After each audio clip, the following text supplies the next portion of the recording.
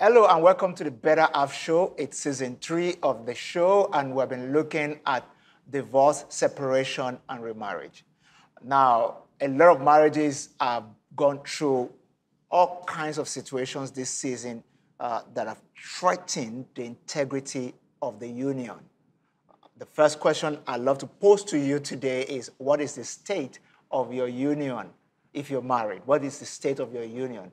If you're single, what is your emotional state towards relationships and marriage? The pandemic, the lockdown, the shutdown, the economic meltdown has affected many homes to the point that many people are second-guessing their readiness to get married as singles right now. And many married people are looking for a way to bail out of their marriage. That's why we're discussing separation, divorce, remarriage. And I've been talking to people who have experienced either a separation or a divorce. We've been gleaning from their experiences, the principles, the things they could do differently. And that's why today I have with me on the show, Andy Moyan. Andy is an IT expert, he's a father of 2, and he's experienced a separation, a long one for that matter. Andy, you're welcome to the show. Thank you, PG. So just as a way of starting, how long were you married? Yeah, so I was married for 7 years. 7 years? Yes, sir.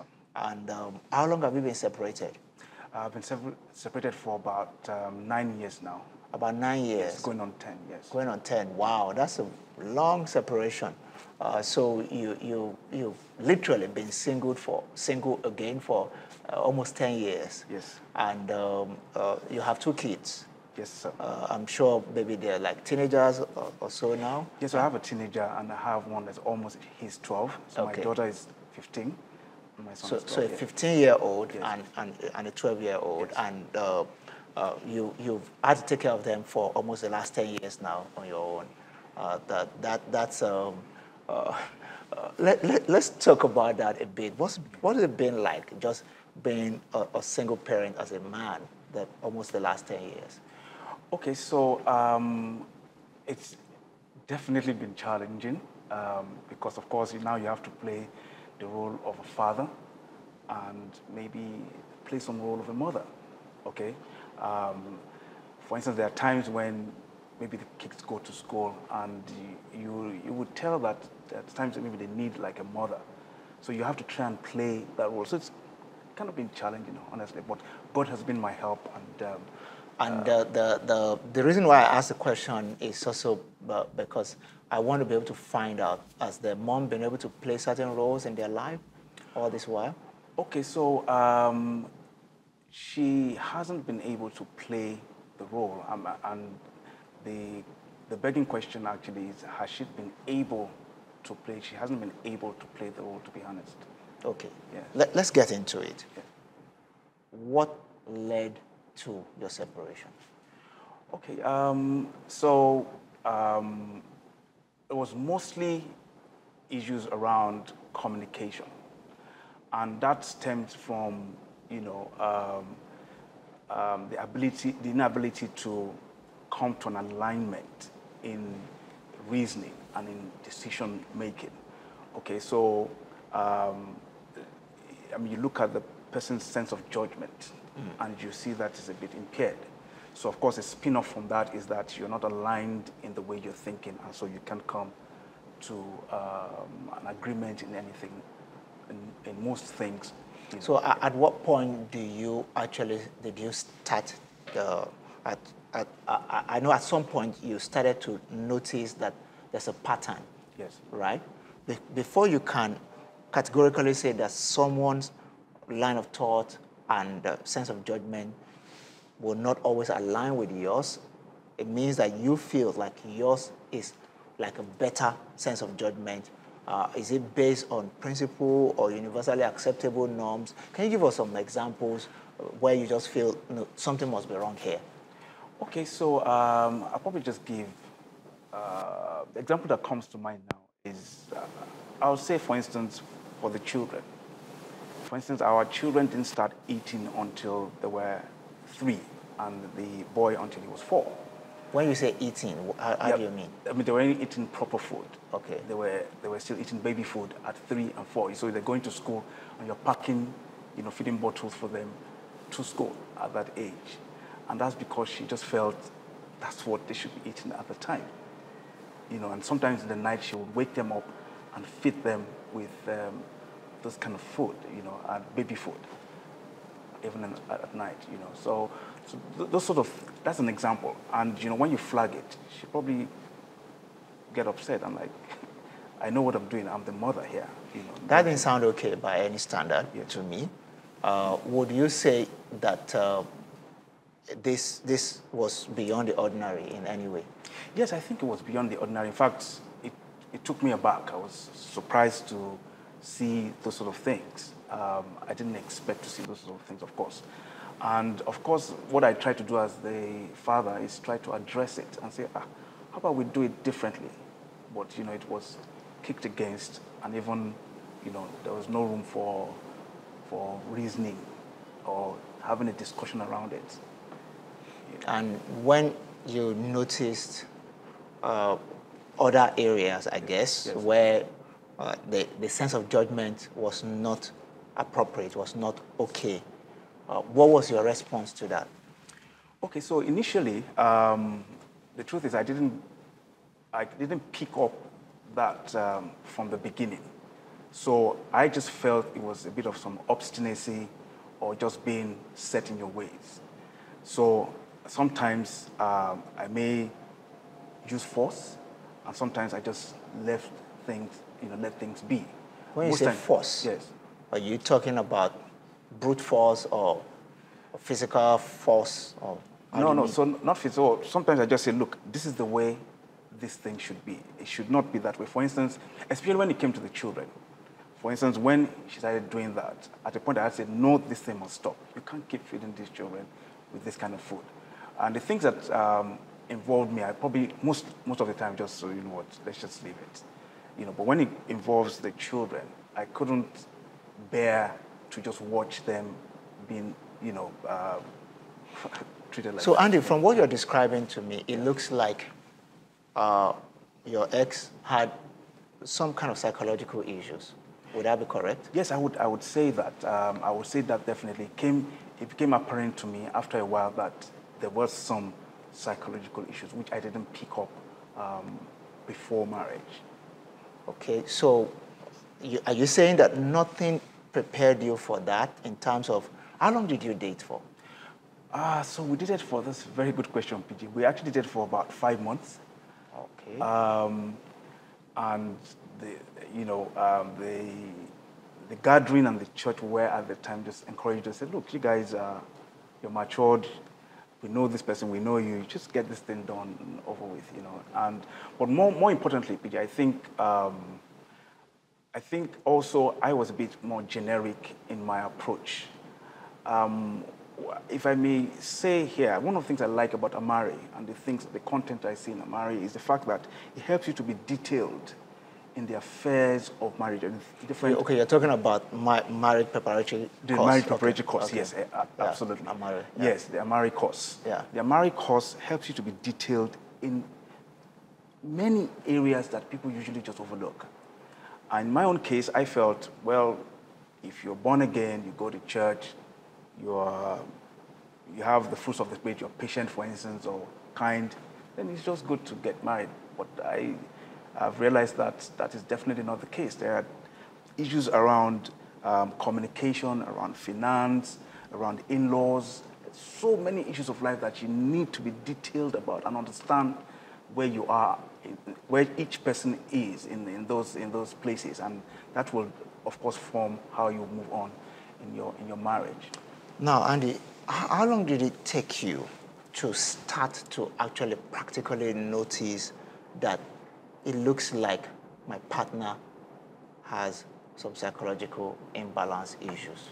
Okay, so to be honest, after the second and third year, I could tell there was an issue, but I would rationalize it. For instance, we're having a discussion, and in my mind, I would say, is this girl okay? But I would just sort of say, no, Femi, come on, because you're having an argument with your wife and she's not agreeing with you, doesn't mean that she's not okay. Okay, so I rationalized things for a while. And again, I think what I should have also done maybe was to share with somebody else. I kept a lot of things internal, and I felt I could handle them by myself. And especially because I felt maybe some of the things would expose her. So I felt maybe I was protecting her, but actually protecting things in the marriage that was eating the marriage up and wasn't addressed until, of course, it blew out of proportion. So talking about things blowing out of proportion, yes.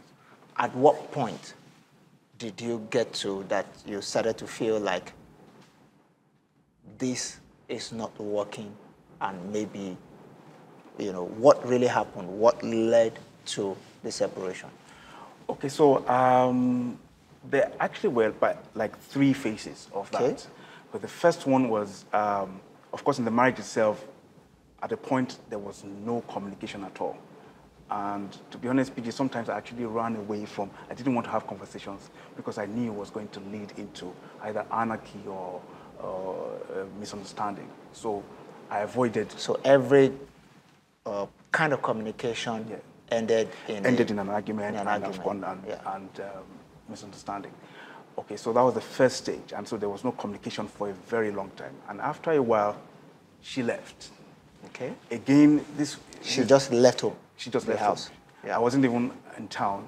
She didn't inform me she was leaving. She just took the kids and left. Again, this is a sense of judgment I was talking about. Probably they would have approached differently. And then lastly, even after she left with the kids, and then after 1 year, she asked me to come and take the kids. And then she now went away for another 1 year, and nobody knew where she was. She didn't call the kids, she didn't call me. She didn't call anybody. She didn't call you, she didn't call the kids. She didn't call the kids. For 1 year? For 1 year. Wow. I remember my daughter on her birthday, she kept reassuring me, said, Daddy, don't worry, Mommy will call. And she stayed up till like 12 before she stayed up to midnight? Yeah. And her mom still did not call? Yeah. And that looked like more of a breaking point for you? Yeah, for me, so where I just you started to feel like maybe she's gone for good? Yeah, also is the reasoning behind it. There's just this motherly thing that I feel a woman should have towards her kids. I think it's just natural. And in Yoruba, it's called abiyamo. You just feel this belonging to your child. So to be able to leave your child for a year and not call and not even find out where they are, just sort of, something's just definitely really wrong.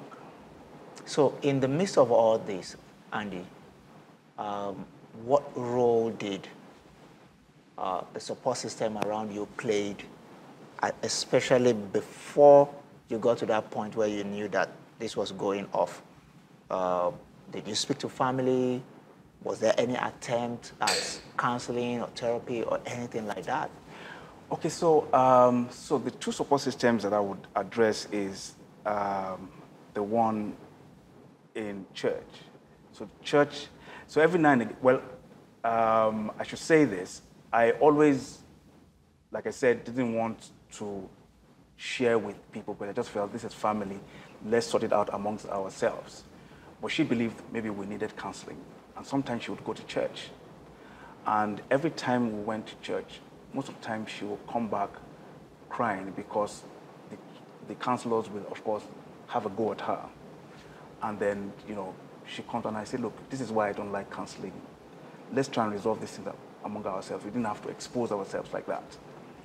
But, so that was there. But so was it like the counselors made her realize that she was at fault or she was making a mistake or what?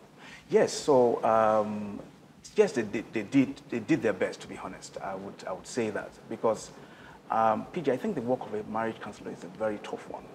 Because sometimes even the picture that's painted to the marriage counselor may not be necessarily what is going on at home, and it may not be addressing. So if you have a headache and you're addressing stomach ache, there's a problem.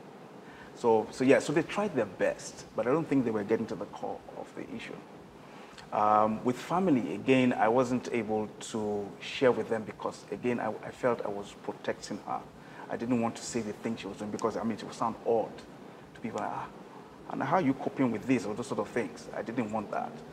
But again, I should have, definitely. I didn't have to protect the whole thing and then, you know, putting the marriage in the place where the family found itself in a collapse. Wow.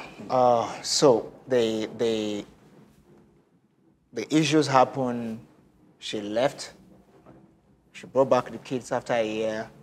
She didn't talk to the kids again or yourself another whole year, and that was the beginning of the end. Right. All right. So we're going to pick it up from there when we come back from this break, because I want to know at what point did you become, did you resign to faith in this relationship where you just felt this has come to an end and I need to move on? So please don't go away. Stay with us. I'll be right back with Andy Moyan.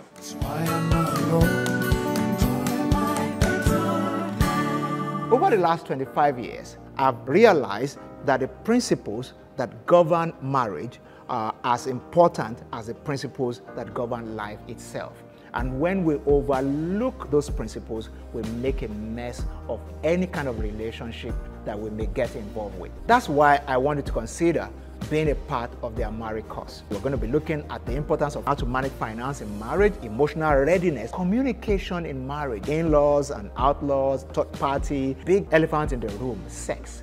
These are the issues that we addressed in the Amari preparatory course. There's also a marriage enhancement course. So whether you are married, single, separated, newlywed, or you've been married for a long time, the Amari course will expose you to the right principles that will lead to a blissful marital experience. So go ahead and register and be a part of this course.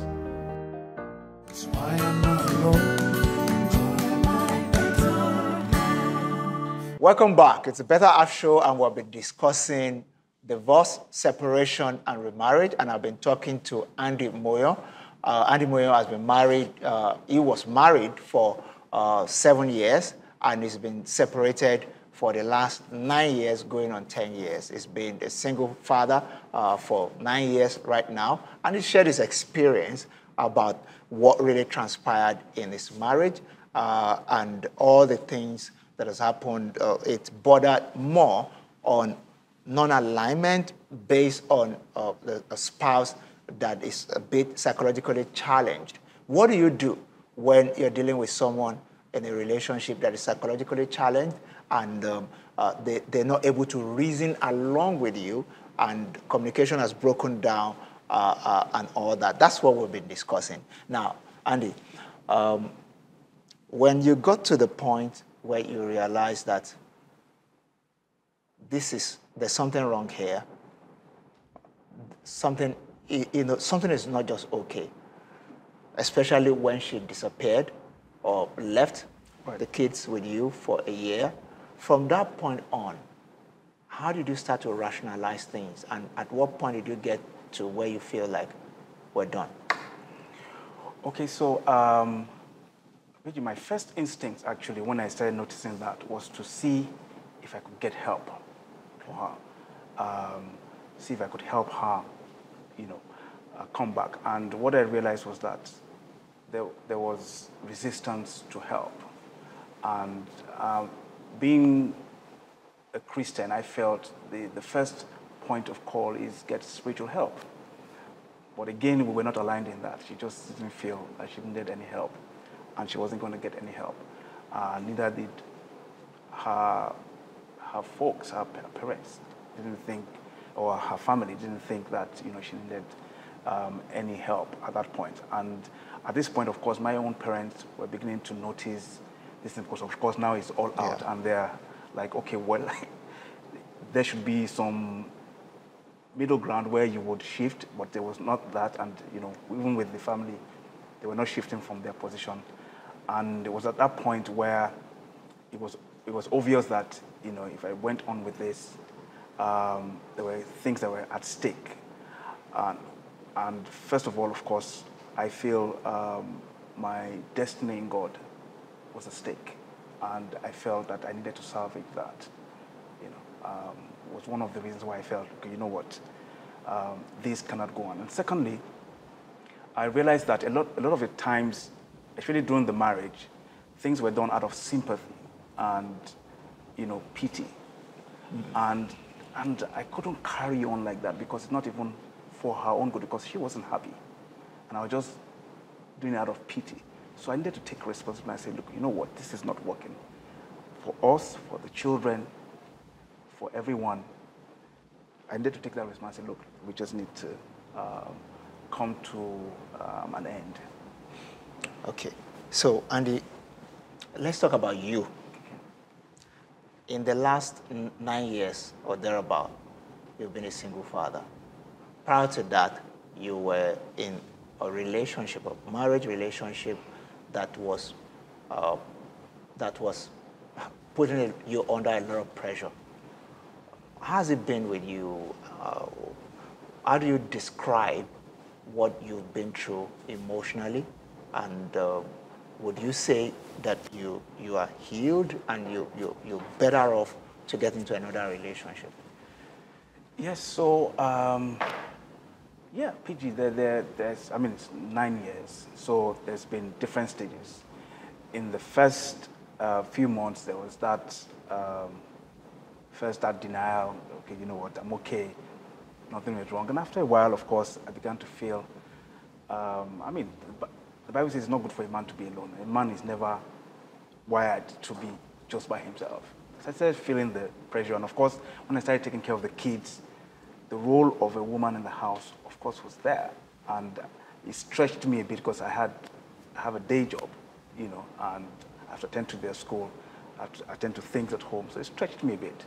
So, but as time also went on, God also gave me wisdom on how to try and balance things out. Of course, it can't be like when a woman is there, but try and balance it out without letting things fall through the cracks too much, So the healing process for me, to answer your question, has been gradual. So there's that point where I felt, how did I even get here? Why did you make this kind of decision? And of course, try to learn more and glean from the mistakes I made. I think that sort of helped me to heal as well. I said, look, you know what? You could have done this and done that, and take responsibility and see how you can actually also move on from here. Okay. I need to ask you a question about what kind of questions your kids have been asking and how have you been able to maneuver through that? But before you answer that question, I just said that to prepare you. Before you answer that question, I need you to talk about what it's been like for you to be single the last 9 years as someone who has been married before. I know you said you have healed, and all that. Will you say you are at that point where you actually want to venture again? Because there has to be a reason why you have refused to venture these last few years. Yes, to be honest, the decision to end it was not very easy for me, especially because growing up, I never envisaged I would come to the point. In fact, I remember my mom saying to me that if she had looked at all her children and she had thought maybe by any chance anybody would go through any marriage issue, the last person she would point to was me because of maybe the way I was positioned and the way I probably did my thing. So I never saw it coming. So I think for me, I've been able to come to a point where I now look at life, of course, differently. I have more information. I have learned a lot of lessons. And I feel like, yes, I can start all over again. Of course, it involves somebody else. I didn't think it was just severing and just moving on was that easy. It wasn't that easy for me. But I've come to that point and I've been able to make up my mind. Yeah. So what about the kids? Kids, yes. What kind of question are they asking and how are you answering those questions? Of course. So the kids, of course, asked me, why is mom not here? They ask that question often. And And I tell them, see, mom is not feeling very well. I don't go into the details of that. People sometimes fall ill. So their childlike mind will just feel, okay, maybe she's in the hospital. She's not feeling very well.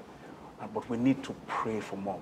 So there are times, of course, many times we'll pray for her, and we just ask God to touch her heart. So that's how I maneuvered around without getting into the details of things. Because again, I also didn't want their mind getting into the details of. I didn't think they were ripe for it yet. So would you say that she hasn't looked back the last few years, or what kind of contact do you and the kids have with her right now?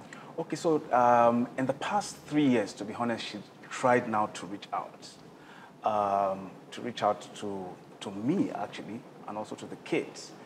And so when she tried to reach out to me, and she even said, okay, can we consider even maybe coming together? And I asked her some fundamental questions. For instance, what are we doing differently? What are you doing differently from what you... There were areas we talked about help. Are you willing to get help? There were things you told your family that were not very true. Have you corrected those things? The things that caused division between the two families. I mean, are the families talking now? On what platform are we going to come back? There are issues about faith that we don't agree on. There are issues about so many things. And there were no answers to that. And I said, I mean, clearly you can see that. I mean, so you still want to hold your position and you feel that there can be a reconciliation. And I'm wondering, where is that coming from? So that's the first one. For the kids, I think, I don't know if she was convinced that I was able to hold on this long. And so many times I think she's just surprised. Actually, she said how the kids have grown. Of course, they're doing well by God's grace. And she's just many times really surprised.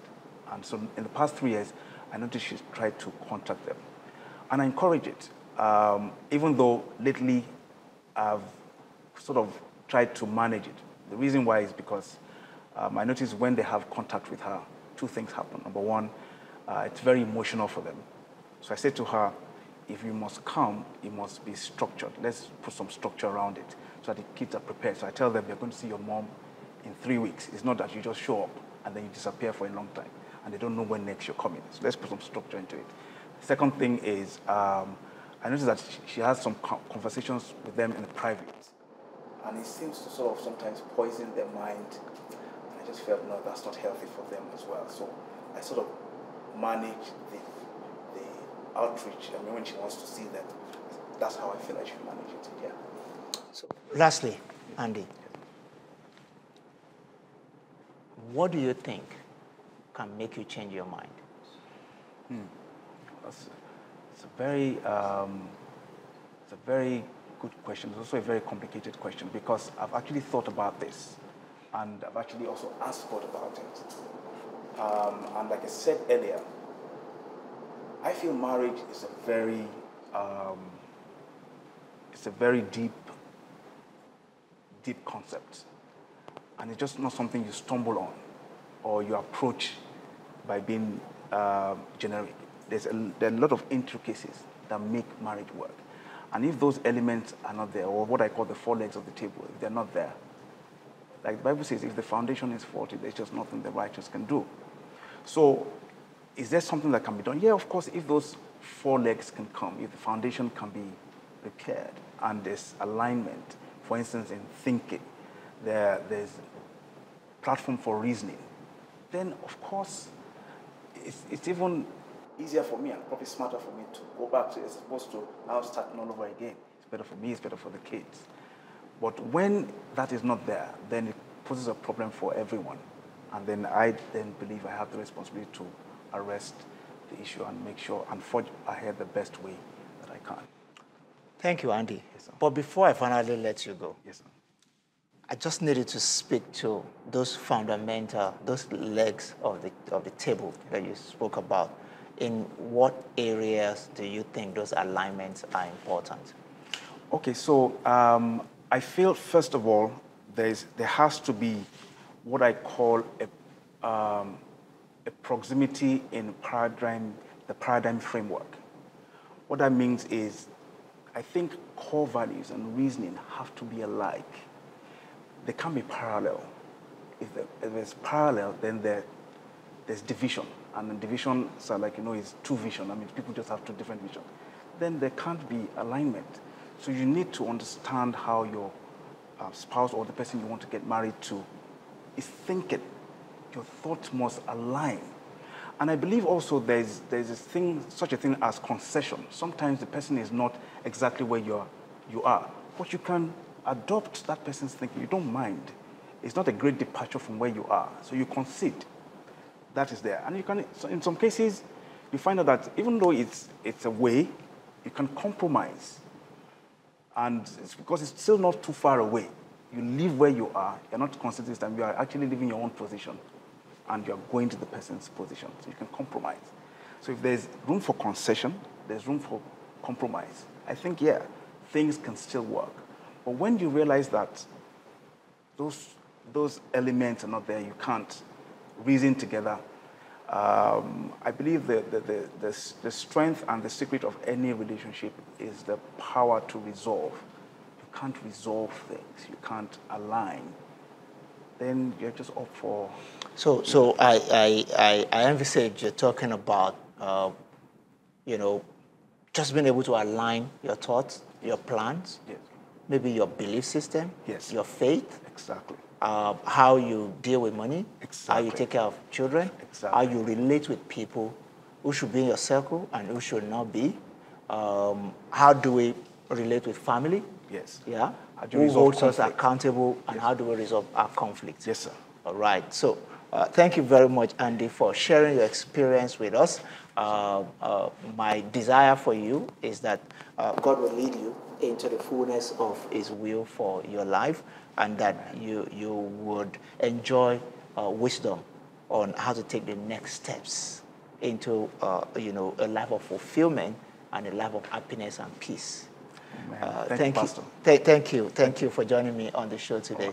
For my viewers, I needed to understand something from Andy's story, that we've seen that sometimes we start out well, we mean well, but two cannot work together except they agree. And when there's a fundamental fault line in the belief system of the other person, whether it's emotional, psychological, or spiritual, it can put an immense, pressure on the relationship to the point that a separation may be an inevitable. Now, when a separation happens, the next thing is for us to say, how can we still work things out? Yeah, before we come to a point of necessary ending, if we will ever get there. And we need to be able to identify what are the real points of disagreement. Is this occasioned by our faith or belief system? Is it occasioned by maladjustment, emotionally or psychologically?